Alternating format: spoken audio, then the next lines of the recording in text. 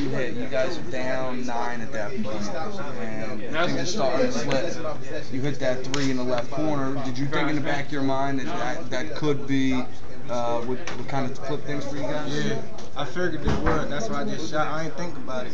I was open, so I just took the shot.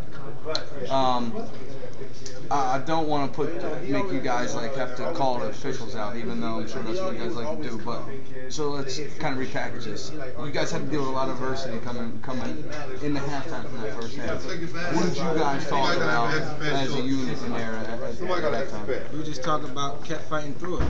Don't give up because the ref's not calling the right call today, and they calling the wrong call.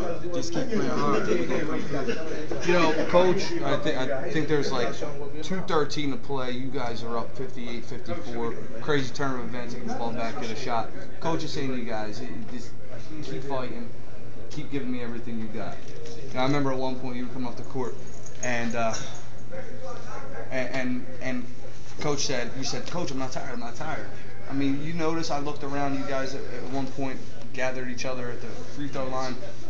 I don't know. Have you guys had a game this season where you had to dig deeper? We just know we had to pull through. We was coming together as a team on every chance we got. Every dead ball, we'd come together as a team and say what we got to do to pull it through, and that's what we did. It's safe to say everyone contributed in that. This is a complete, total team effort. You know, take the points aside.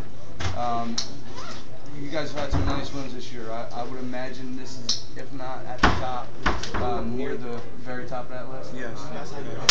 What else would you put there? Probably Neptune and Asbury. Yeah, this is a better one than both of them. All right.